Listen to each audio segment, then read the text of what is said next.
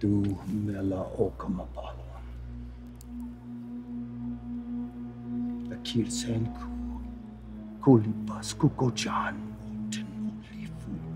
Ulif. Dois ku of kirberuk. Fuste ku. Apollo. So we have a Malthian. Okay, the culture. I don't think we've named the culture yet. My God. My God. And he's gone. The culture is. Oh, wait. The Dinar. They're called the Dinar. And there are two subsects. The backstory, there was a rift. The culture split. So you have the Amalthian Dinar. And because I'm very creative as a namer, Unamalthian Dinar. But we say Unamalthian because that's more exotic, right? So you have Una and Ama, right? Is that what we're calling them language-wise? So let's define this a little bit, Kevin. Who are the Amalthians? Who are they So represented yeah, they're by? I mean, if you're like, they're basically, uh, uh, so they were a unified culture, a unified society, thousands of years ago. The Amalthians had a start disagreement with the rest of their society, and they decided to leave their land and sort of travel, have this exodus to a new land. And so they split apart. It's been what, like 10,000 years or thousands of years of development between the two cultures. So you had the ones who stayed, they speak Unamalthian Daan. The ones who left and founded new land, they speak Amalthian Daan. And so that's the two different dialects we have working together. And we talked from the beginning about sort of wanting to differentiate the two cultures in, obvious ways you'd see in movies. So in the way they dress and the way they act, but still show that they're interrelated. They're still using the same symbols and same ideas. They still come from the same roots, I guess, but they've grown in two very different ways. And then we had the idea of, we're making up this language. Why don't we make it also distinct? And sort of when an Unamalthian is speaking a sentence, and an Amalthian says the same sentence, it's going to sound different. It's going to look different in the performance too. And so I think that's kind of what our logic was there. It was sort of serving the idea of differentiation, but also showing relationship between the two cultures. Mm-hmm. And there's a lot of like symbolism and theme that we could get into, but we won't because that's, we're not gonna, that's too much. But as it relates to language, it was like they were opposed completely. Like up was down and down was up, right, for them. So when we got around to like talking about the differences in the dialects, or really the differences in the dialects and the service of those, we started talking about like their fighting styles as a starting point. Well, one of them was the Unamalthians don't acknowledge the sky, they acknowledge the ground. So one thing that I really liked was when we were rehearsing with them, you told the actors when they were speaking Unamalthian to speak it down into the ground, or Amalthian. Is that right? I can't remember. Whichever one. You told them to speak it down like the words were supposed to hit the ground, come out of their mouth and hit the ground. What a strange direction, but really effective. Like I thought that was really effective, and they could spit their words downward, versus if you wanted to angle your words upward. So that was part of it. That's more like religious. But if we're getting into the fighting, which I think informs a lot of the shape of the words anyway, for the Unamalthian Dinar, they're fighting with swords. Look at the screen, everybody. They're fighting with swords. So it's this, or this. That's the Unamalthian shape we were trying to get across with the words. And the Amalthians, we decided, being sort of the pacifists, that they got away from these crazy Dinar who are big fighters, they probably wouldn't have a basis for fighting. It would all be about redirection. So this, you're redirecting, you're parrying with your words. So their words are rounds, and the Unamalthians are straight. So talk us through kind of how that manifests in the language. Yeah, so really we, working with the actors especially, we try to emphasize like face shapes a little bit and like facial expressions you'd make in pronouncing certain words. And like one of the things I remember like giving them leeway on is sort of they could play around if they could ever turn an O into an E and vice versa. If they're speaking Unamalthian or Unamalthian Daan, like I said, go for it, because that basically just changes the shape of the face. And like for the Amalthians, we really tried to emphasize like O sounds, so like sounds that round the mouth more so, and sort of because that's kind of it's hard to essentialize this, but that's kind of a way that language is more open or warm, like more like the more comforting sounds are more associated with that. So that suggests more like pacifism in the culture, maybe a little bit too. And like, but for the Unamalthians, they went the opposite directions. They were more martial and much more like more likely to bare the teeth. So we really tried to emphasize the E sounds and give the actors plenty of opportunities to like really kind of snarl and show their teeth to finalize words and stuff like that. All that said, I kind of wanted to throw some words at you that are in Daan and give you sort of the Unamalth or the Amalthian, and then the Unamalthian and the definition of what the word is, and then we could talk about sort of why that particular word split. And just kind of world build around like what led the Amalthians to say this differently from the Unamalthians, and sort of why they emphasize things in this way. It could be just random things that could happen too. Just kind of have fun with it.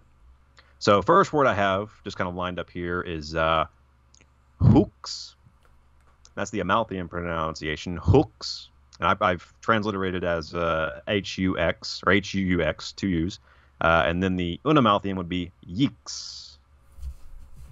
So you got kind of the hooks with the O and yeeks with the E sound. And those words, or that one word pronounced differently, means yet. I'm curious. Yeah. DS1, why would the Amalthians say hooks and the Unamalthians say yeeks when they're talking about this word yet?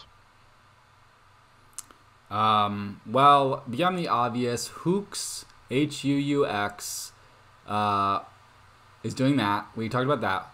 Hooks, mouth shape. I want to say yeet. Yeeks, other mouth shape. But I also think they almost feel like they're different parts of the timeline. Like, hooks sounds almost like yet to come, maybe? Like, it sounds more hopeful than yeeks. Yeeks seems final to me. Seems like a punctuation. Whereas hooks sounds like promise of more. I don't know. That's just my first reaction. I like that, yeah, and like the word "yet" is related to time, too. So it would sort of make sense that they would be coming at it from different perspectives. So it's like a forward-looking word, but hooks more so would be like a more holistic or something. I'm trying to find the holistic or words abstract. For it. It's more like said out of abstraction. Whereas I feel like the Unamalthians, who again are the bad guys, I think they, outside of their own moment, there is no yet. Mm-hmm. It's well, like they're here. This is what's important. They'd really emphasize punctuality, right? Like they'd really, you got to be on time if you're around them, and it's really important that things have a structure and things have a repetition, I guess. Right. With their, get to work on time attitude, I guess it will be their recurrence kind of thing. They're all about that, and the Amalthians are not. A fleeting moment might be a once in a lifetime thing, and they're fine with that. But the Dinar, I think, want to be in control of it more so. So like hooks is a much softer word than yeeks somehow to me. Mm-hmm. Also, General Hux, one of our favorite characters in all of cinema. Remember what I said about JJ earlier? I'm being satirical. I hate him. But yeah, cool. All right, that clarifies that. I like that idea a lot. And that's kind of more mindset, so that's kind of just representing sort of what they're feeling about time and space a little bit too. That could be something too we look into, like if we build a mythological structure, like we talked about them using the same symbols, and they basically have the same gods, so to speak, that they adhere to or they develop their culture. So like maybe we could work it into something like that, like that there's a god related to that word. I'm kind of being general here, but like just that they have two very different ideas about. Have two very different perspectives on. Yeah, I would say if we're talking about like pantheons or deities, I think the Amalthean Dinar would understand that that type of entity would be like more everywhere, would be in the world, versus the Dinar, the Unamalthian Dinar would see an entity like that. I have no idea who we could be referring to as a singular point of power. That you can rally around, versus like the Amalthians would be like, oh, but God is everywhere, as in all things. Interesting. Is that what you're speaking to? Or I think so, yeah. I just realized I'm not sure if I was going to read on screen. It might not. I mean, I think this is just for us to get a sense of why the words differentiate. Yeah. I forgot my own rules. Sorry about that. I forgot on activity for a second. Like, wait, people aren't going to know. Are we going to get this on? We're going to have like somebody break this down while somebody's watching the film, like DS2. You should know that most of the work we do on our calls, no one's going to know about. Yeah, we certainly hope not. Yeah. Jumping to the next word, and this is kind of related, but it's more, I think, spatial. But we can talk about sort of how it fits in. But Beiruk, which is the Amalthian pronunciation, and Breek, which is the Unamalthian pronunciation of the word cycle. Beiruk and Breek. This fulfills so many things to me. One of them is very superficial, and you're not going to like it, but it's very much my way of naming things on my own, so get over it. But Beiruk is in the movie, right? Oh, uh-oh. Mm-hmm. I'm not in the movie no more. Moonbora says Beiruk. That to me is really earthy, and it means cycle. So, like in the context of the Amalthian culture, as also in the film, the cycle is a really important theme. The cycle of trees and soil and sky and water, and how all those things intermingle as part of a singular cycle. The cycle of life and death is really important too. So Beiruk, just viscerally, it has that thing with the mouth shape, but it also feels really like rounded. Beiruk, it also feels downward. It feels earthy. All of those things are really great to me, and I feel like that has a lot more depth to it than what I'm about to say. Breek is like break, and that really excites me because the Unamalthian Dinar would care so little about cycles that they would only want to break such a thing. Something that has perfect symbiosis or balance or is a perfect circle. They would not like that. They would almost see that as asymmetrical in the way that we do. So like they would want to break the cycle. That's very superficial, but I really like that in words, in films. Like the simpler, sometimes, not all the time, the simpler and fewer degrees sometimes makes me really excited. Well, that speaks to like goals too, I think, for both cultures, because like the Amalthians, or we would say, would like preserve cycles, like they would respect them and learn how they work. The Unamalthians probably not so much. They establish their own rhythms, and nature better bend or it's gonna break. And so that's kind of that speaks to their motivations too. I just noticed too, like Beiruk is like 2 syllables, whereas Breek is like a 1 syllable word, and that could be a trend we play with too. Like if we want to emphasize that the Amalthians either developed a second syllable or really kind of preserved that from the language, whereas the Unamalthians were more likely to break those words or to like simplify them and really kind of flatten them, I guess, with like the 1 syllables possibly too. Not all across the board, of course. Unamalthians are going to say words that have more than 1 syllable, but for special words like this that have like a meaning in both cultures, maybe they would skew those more toward the 1 syllable impact words. Yeah, I like that. So cool. That could be something we play with.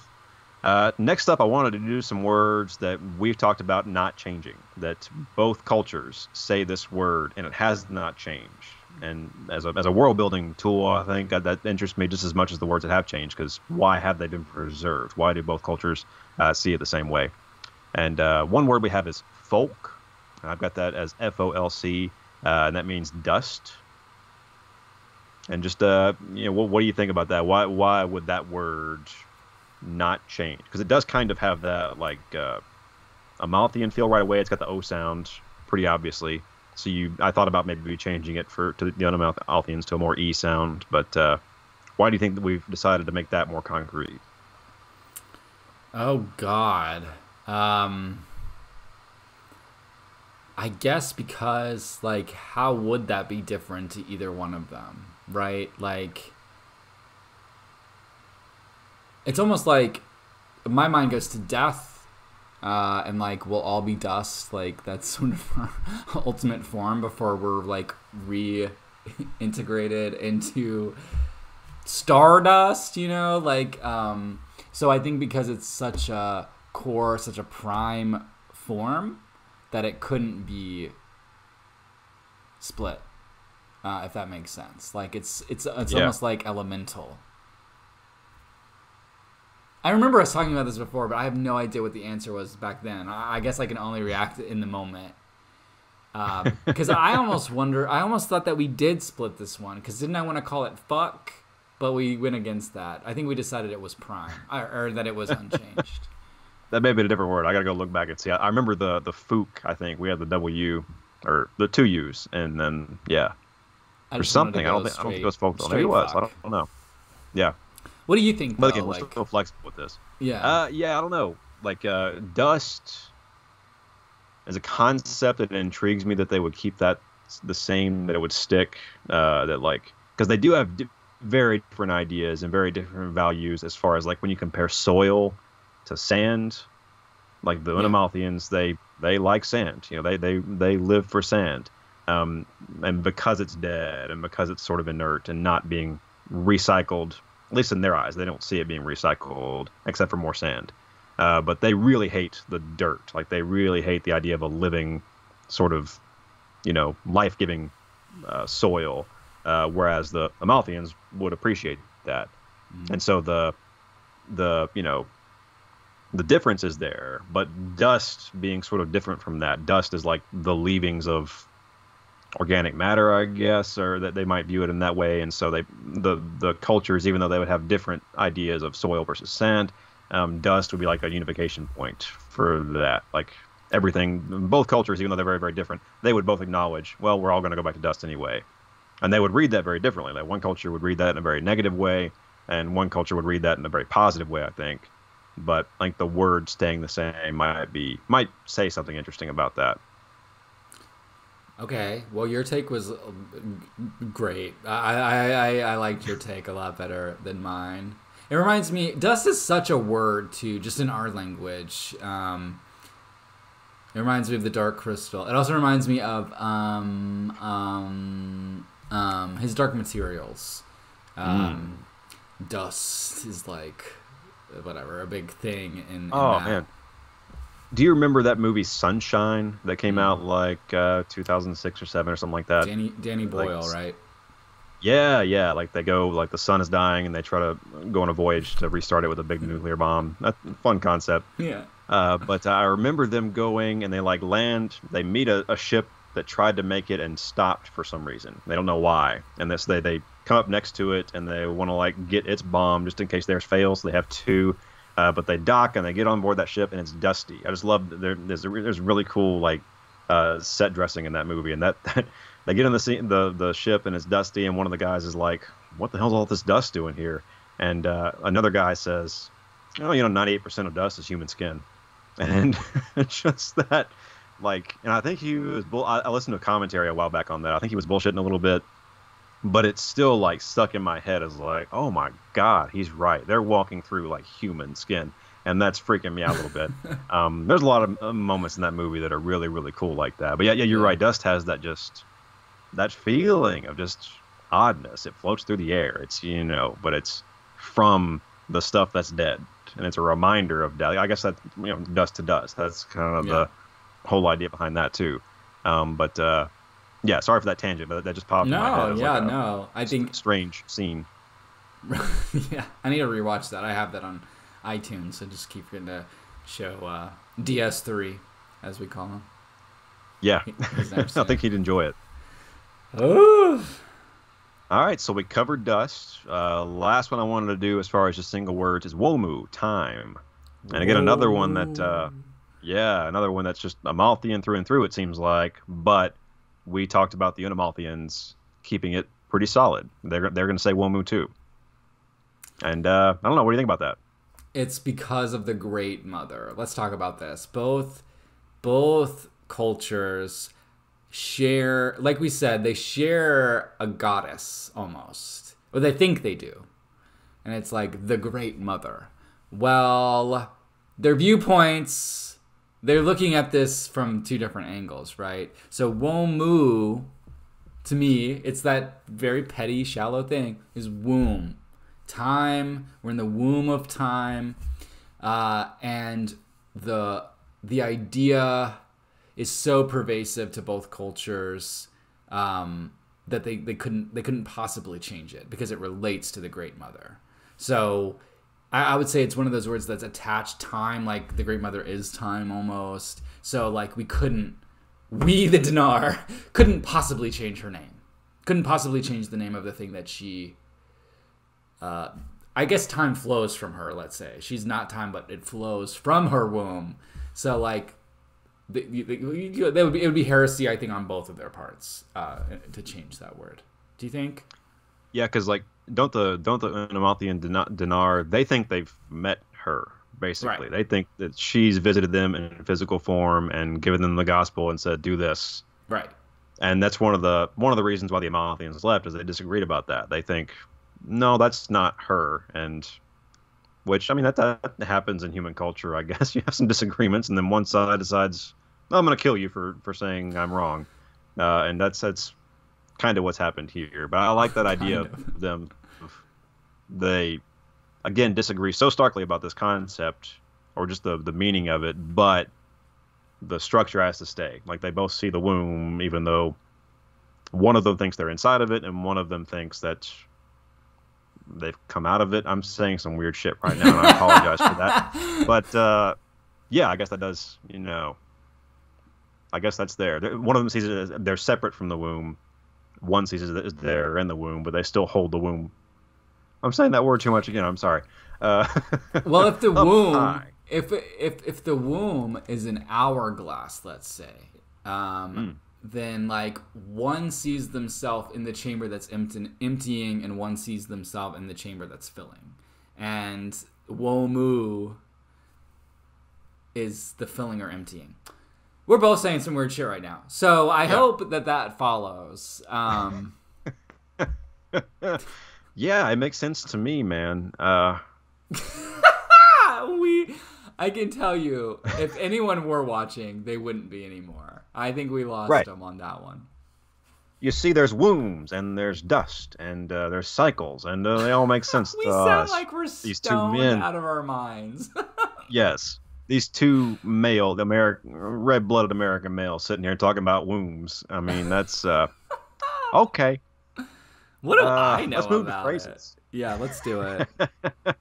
Let's move to phrases real quick. And really not going to do much with these. I just wanted to let you to hear what it sounds like if we do modify some of these words in the way we talked about. And also to think about like possibilities, like I said with the Borges thing, of if we want to differentiate things and say maybe Unamalthians would be more adjective heavy when they're speaking, or more adverb heavy, and there's all kinds of ways we can vary that up. But I wanted to read a couple phrases. Yeah, I just have to say, like, I do have to think about that a lot. Because when I was reading Borges, when I was attempting, let's say, to read Borges, I was like, that's too much. Like, I would have to sit here for, like, 6 months and think about it. Like, right. In the way he's presented it, because he's, smarter than me, and much. And so I was like, anyway, it would just take some time because, yes, but I don't know what the answer is yet. Like, I have to become the Dinar, and really feel it out. Right. And we'll test it out too. I'll write some stuff and translate it and see what it sounds like to Yes, you are layer supposed to be certain adjectives or layer translating certain ideas. something right now, by the way. I don't want to say what it is, but you're supposed to be Like right translating. now, Well, kind of. it's in the works. It's in the works. Okay, because You I'm know. almost ready for that. Just Cool. to be cryptic. Okay, It's getting there, man. that was a lie. We're in the He womb of lied to me just time. now. We're in the womb of time. Live. We're good. I'm about to eject DS2 from Womu. I'm about to eject him from the entire plane of Womu. That's an image, isn't it? Out of my Womu? Oh, wait a minute. It doesn't actually mean womb, but yeah. Yeah. Is my womb my butt? What? Let's move on. Let's move on. Yeah. How would the Unamalthians think about that? That's a good question for next week. So phrases. Let me go ahead and read this in English first. So one of the phrases I think they may have played in the video is translated as "returned to be shorn for the next cycle." It's spoken by Munbora. And for the Amalthian translation here, I'll try to read this back and sort of get your reaction to it. Olifu to isku of Kelberuk. Olifu to isku of Kelberuk. Is that what he says? And for the Unamalthian, Sorry, just out of my own curiosity, is that as right now canon, or is that a change already? it's from the script. He may have altered it a bit when he performed it, possibly. Munbora is canon, so we have to adhere to Munbora. Of course we do. Of course we do. Olifu That's a very Amalthian way of thinking. is Or that's a very Unamalthian way of thinking. Kelberuk. Mm-hmm. Okay. And so it's got the oo sounds in there. It's got that going on. Unamalthian will be a couple of words are the same. So Olifu to isku of Kilbrik. So it's got that kind of like that like ending feeling for me. Less open. Yeah, like bites at the end. I like that a lot. Mm-hmm. Olifu is Like what? returned or rejoined, I think. Yeah. I do think that one doesn't strike me as Una. Mm-hmm. Like it sounds so. I would almost bookend it with the bites, you know, like the end. The end is so, and I almost would want to gnash at the beginning too, like Elifi or Elif. You know, like it would be. That's too basic though, but you know what I'm saying, like Right. kind of start with the gnash and end with the gnash. Well, could add like a K sound in there too. So like Kolifu or Olifik or something kind of like that. That would maybe rhyme too much with it. But yeah, I get what you're saying. So kind of round it out and make it more dangerous. Yeah, like it's a bark Yeah. more than a lyric, because that's kind of how Moonbora delivers it. And that, again, just kind of keeping in the back of our minds, we could alter that. Like a synonym for that could be like two adjectives or something. You know, like Olifu could be returned in both languages, but maybe Unamalthians like to say it in a different way. Like to say it like with a two-word combination or something that is more barking and more. So they have both options, and they typically go for the one that sounds more martial, maybe. Right. So cool. All right, one more quick one. Your mind is quicksand. Are you telling me that are you Amalthian- telling that to me, or okay, no, That's just what I hear. I don't know. you're right. So the Amalthian way of saying this would be umpo to slatu. And the Unamalthian way of saying this might be yempo to slit. Yimpo is your mind. Mm-hmm. Whereas the Amalthians would say umpo. Yeah, I really like that. Yimpo to sleet. I think that sounds super, super good. That sounds super good. And by super good, I mean super bad. Like it sounds like something a villain would say. That's sort of reducing what we're trying to do, but also not. Like, screenwriting, storytelling is a lot. I'm not telling you this, DS2, because you know that's what I'm telling anyone who doesn't know this. It's about like simplicity in how you translate your ideas. Like you can have really complex, high concept ideas, but how they're presented, I think, need to have intuitiveness to it. George Lucas talks about this in designing, like, for the visual narrative, when you're giving someone a technology that they've never seen before, and we can say this about words too, they need to have an innate understanding within a second of seeing it, of how it works.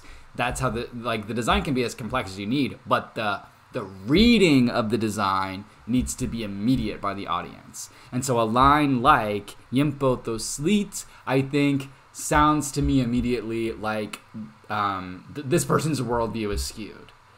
You know, whoever's speaking this way, they're coming from a different place than the guy who says "umpo tho slow," whatever, slow too. Yeah. I don't have my glasses on either, so I'm having to squint. And that's really what I'm after. Apart from the aesthetic, it's the readability of character motivations or just characterization. And so I think that's a really good example of what the language can do toward that goal.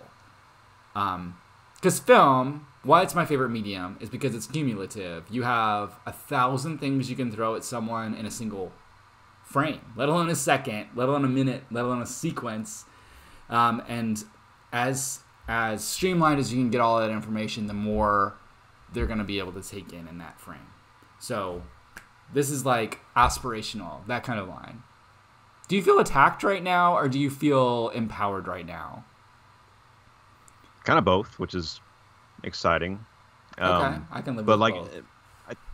I kind of jumping off that too. I think like working with actors too, and sort of giving them opportunities to play, and sort of imagining how they might like just chew up a word like this, or kind of play around with a word like this. You know, that excites me. That kind of you know, because that was something I didn't anticipate. You know, making this stuff. I'd never really been around actors before we shot the thing, and before we were trying to get them to say this weird stuff. And so to see them sort of take it and imagine it in new ways that I couldn't even have conceived of when we originally developed the stuff, that was really cool. And I that was something I didn't anticipate really enjoying and getting ideas from, and seeing what they did with it. So kind of giving them, not just the audience, sort of that immediacy, but giving the actors the tools to play with it and be creative with it too. I think that's fun to me.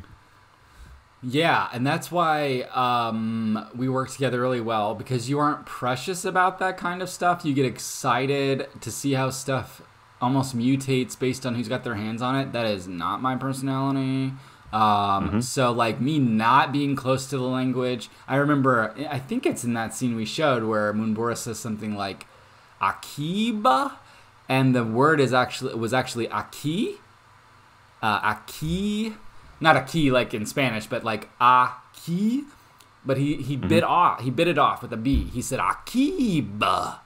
And it was so in genre. It was so in character. It was so archetypal. And he ignored you. He ignored me. And he said, I'm going to give you a new moment that you didn't count on or want. And it's going to be better than the moment you both planned for. And so like you having the non-precious, like, yes, change it, make it yours, made for that moment. And me not understanding the language enough to know he was saying it wrong made for that moment. So I think I'm glad you're like that. I'm glad you want to see how different people engage with it and utilize it. Because I want people to do it exactly the way I tell them to every time. But that never happens. So it's much healthier to have your viewpoint, DS2, than mine. Maybe. I don't know.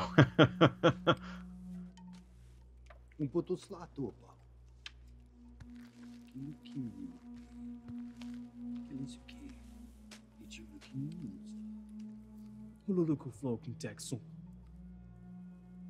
Son tom slash. Huh?